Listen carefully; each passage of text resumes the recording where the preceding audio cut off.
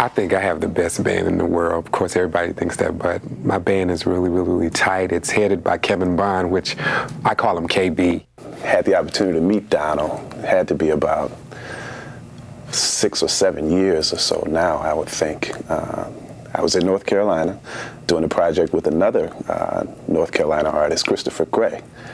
And Donald came and taught one of his songs, and we bonded right away. And little did I know that the Lord had something more special planned for us.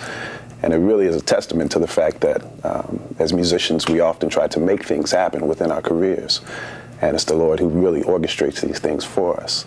They work real hard. I never have to worry about them not being there. I never have to worry about anything. They're always there and always intact. And I really appreciate Mel, Cedric, and Jeremy. They're a great band. I think the best band in the world. Don't you be afraid. Don't you be